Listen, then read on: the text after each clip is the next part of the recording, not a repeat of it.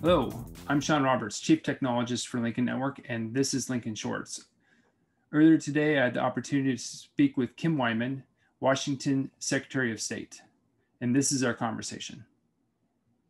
So even though I assume you're saying 1% to 2% of people of Washington voters are voting in person, which is obviously a low number compared to other states, but in the remote chance that you do decide you're not voting absentee and you want to vote in person and you show up and there's a long line, or at least it looks like a long line because there's a lot of space in between people, what would be your next course of action as a voter?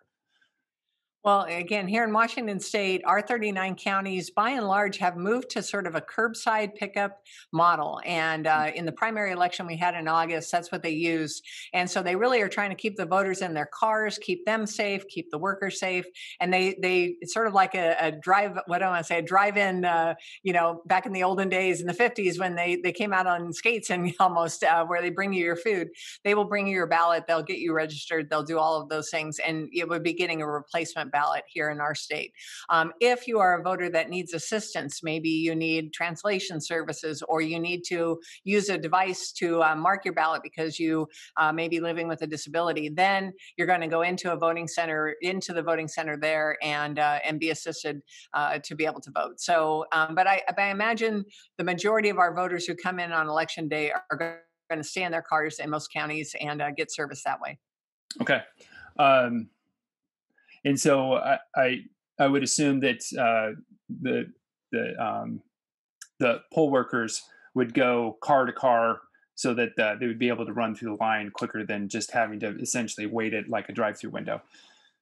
Again, it kind of varies county to county, but some of our larger counties really came up with some great solutions. So in King County, where Seattle is, they're using two sites. One in downtown Seattle at CenturyLink Field, where the Seahawks play.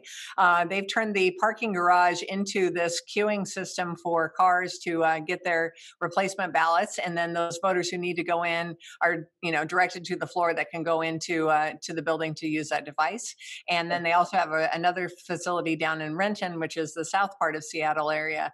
And they just use a parking lot and do the same thing, queue those voters up. Excellent. That's great additional information. Thank you. Thank you for joining us. This has been Lincoln Shorts.